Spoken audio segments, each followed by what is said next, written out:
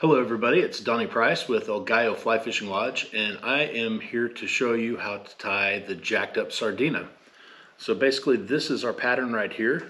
This is good for catching roosterfish, mahi-mahi, skipjack, everything that we offer pretty much. It's also really good for anything that eats other fish that are smaller than them. So largemouth bass, striped bass, redfish, it's a great pattern.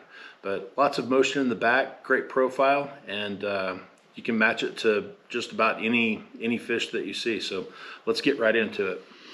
Okay, so first things first, this pattern takes a lot of time, and I apologize for it, but it's a great pattern. It lasts a long time. The movement is really, really good. So what we're going to start with this one, this size is a 3/0 hook, right?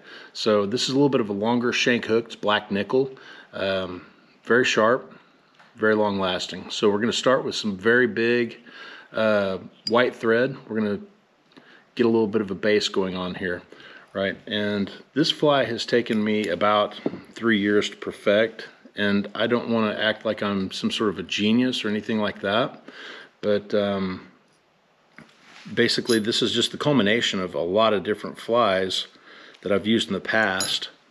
So we're actually going to put a little bit of glue on the back side of this deal right here, and then we're going to take a piece of 40-pound monofilament and stick it right on the back.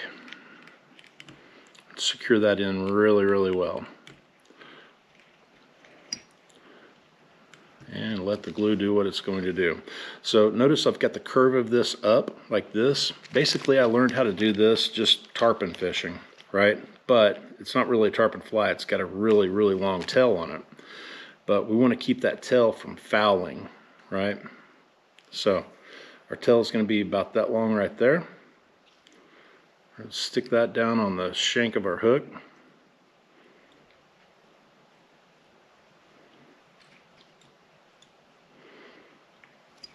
Secure that in really well. Then what we're going to do is we're going to go way back here. Take a bobbin, put a hole through that. Then we're going to go with a bigger needle, make that hole a little bit bigger. I'm going to take this monofilament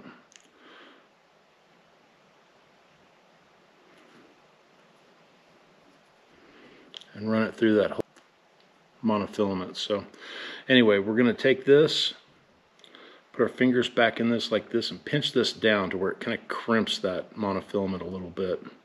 And that's going to make it to where it kind of lays back, right?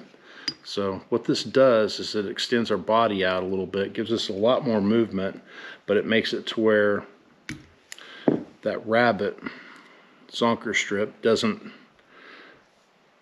foul around the hook, right? So lots of motion in this. All right, so some other things that we can do with this is add some of this bigger big game fiber on the sides. Kind of helps stiffen it up just a little bit, add a little bit more to the body of the back end of this fly, give it a little bit of better of a fuller profile, right? Kind of work that a little bit like that. Then these fish are usually like a tan color on the top and then white on the bottom, and you can vary this to whatever you're fishing for and with, but I like to throw a little bit of a Sharpie tan color on the top side of this. Right?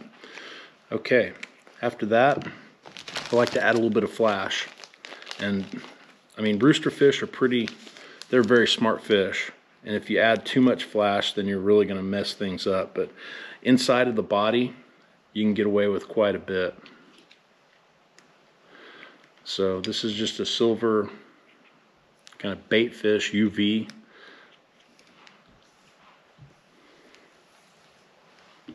And then that's what we're left with that. All right, so from there we're going to start making the head of this fly, right? And we want something bulky, right? So it's going to push water. And there are a couple of different ways that we can finish this fly out. We can either silicone the top of it if we really want to push a lot of water, or make that bait kind of kick over side to side. We're tying this mainly for roosterfish.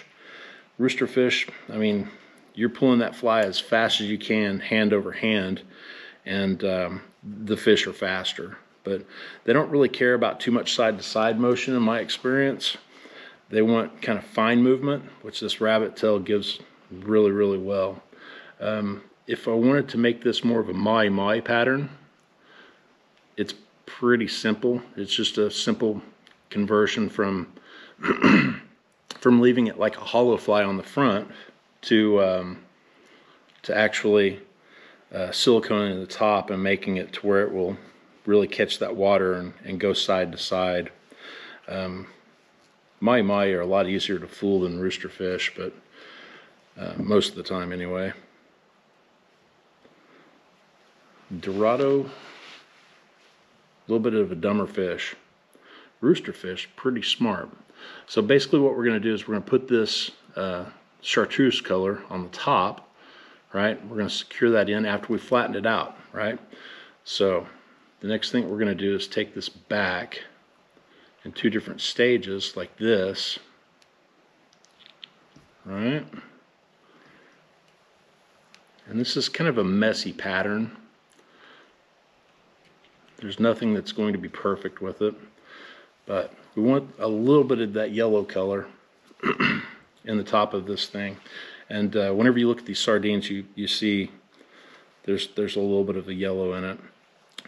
The sizes of these things vary, and you can vary your pattern with that size, just bigger, smaller hook, and then all of that. So from here out to the top, to the front of this thing, it's pretty much the same thing, just that. So I'm going to vary the color a little bit here. White still goes on the bottom for sure. Flatten it out, lock it in. If you don't get it right the first time, just rearrange it, go over it again. Now I'm going to go to more of an olive color. Sardines that we're seeing right now are a little bit more of this color. This is just fake fur.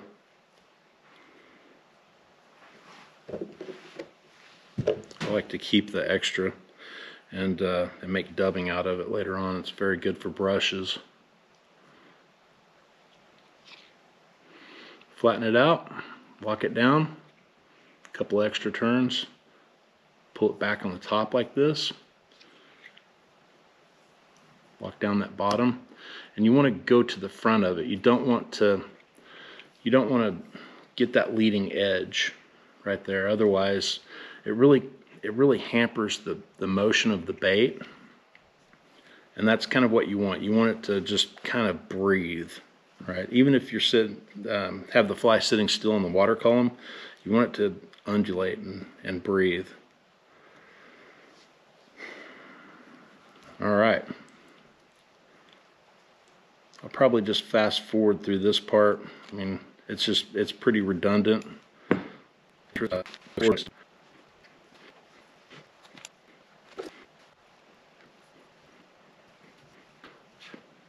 Okay, so this is going to be the last course of this stuff that I use.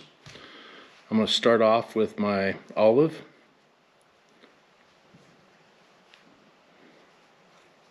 I'm going to bulk this up a little bit towards the front, so a little bit more of this material than what I've used in the past.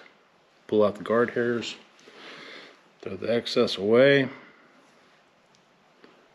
flatten it out, lock it down.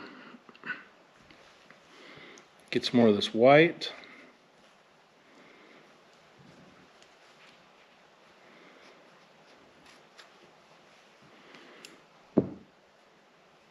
Pull the guard hairs.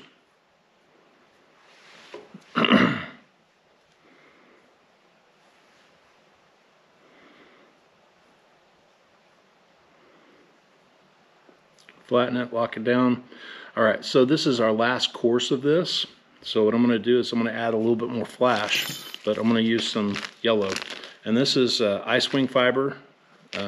It's good stuff. Hairline is making some really, really good materials right now.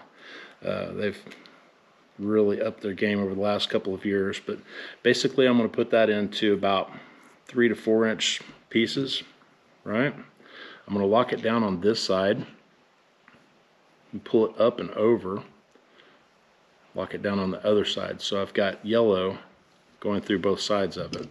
You can kind of pull the excess of that off.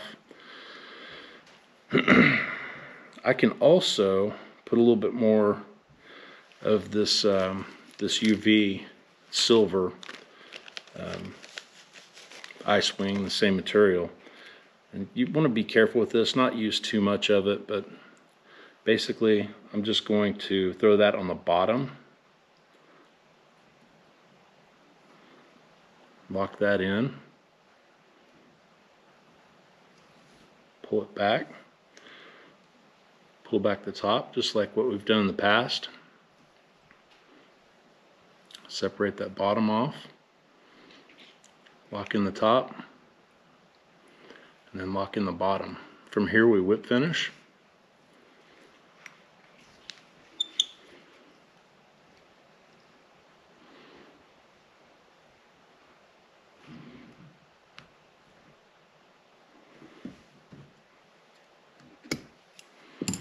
Trim off your excess, put a little bit of glue on that front side so it doesn't come unraveled, just in case you didn't get a very good knot.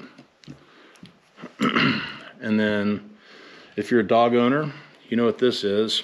It's a dog brush. It's about the best thing that I've found to be able to lay this stuff out and kind of deal with it in a manner that makes it make sense, right? So just give that a few strokes right to the back like that. All right, now then, as far as putting the eyes on, I like to just hit a little bit of zap-a-gap where it's not going to mess with the bend of the hook. So up over the shank, and then grab a couple of 3D eyes. And we don't want to compress this because the kind of the fluffiness of this fly is what gives it its body. So if you don't get them perfect, don't worry about it. Those fish can't see both sides of this thing, and truthfully I think that the more jacked up this fly looks, the better off it is. So alright, so I'd mentioned before that this is a pretty good longevity fly. If you just leave these eyes glued in like that with super glue, they're going to come off pretty quick. So what I figured out how to do is, even if you want a hollow fly and you don't want to create too much bulk on the head, silicone is a really good option. So basically you just take this off like this, and this is just something I got at Home Depot. It's GE, it's just regular silicone. It doesn't have to have a fly tying, name brand on it to be good. Just a good silicone that you'd get from a hardware store. So basically just squeeze a little bit of that out, bring it up to your bobbin, right? And what you want to do is start it at the beginning of this eye and then just take it straight back. You want to gang a little bit of that up before that eye. And basically what that's going to do is just make sort of a leading edge to where water doesn't get underneath it and kind of mess it up. The other thing that you can do with this is add a little bit of flash to the front. So like roosterfish, it's been my experience that to have something dumbed down a little bit is kind of a little bit better. They get pretty sensitive to having too much flash. But if you're going after bass or something like that, you can use a little bit of glitter and just shake a little bit on there. That little bit right there is not going to kill you as far as roosterfish are concerned either. And kind of whenever it's sitting there glimmering in the water, sometimes you get a pretty good reaction to it. But I like to take the excess of that stuff off of the eyes, right? and just make it to where you have a good profile fly like that. All right, so that's 15 minutes worth of this video. I apologize for it taking so long. However, it's a pretty complicated fly. Play around with it. There's really no bad way of making these. Even whenever they look really, really bad, the fish really seem to like the motion of it a lot. And they invoke that predatory, instinct of smashing something that seems like it can't get away from them. So again, I'm Donnie with El Gallo Fly Fishing Lodge. I hope that you've enjoyed this. If you have, please subscribe to our YouTube channel and share us with other people. And please offer any comments that you see valuable. So hope you have a great day, and I hope this helps you out a bunch. Thanks.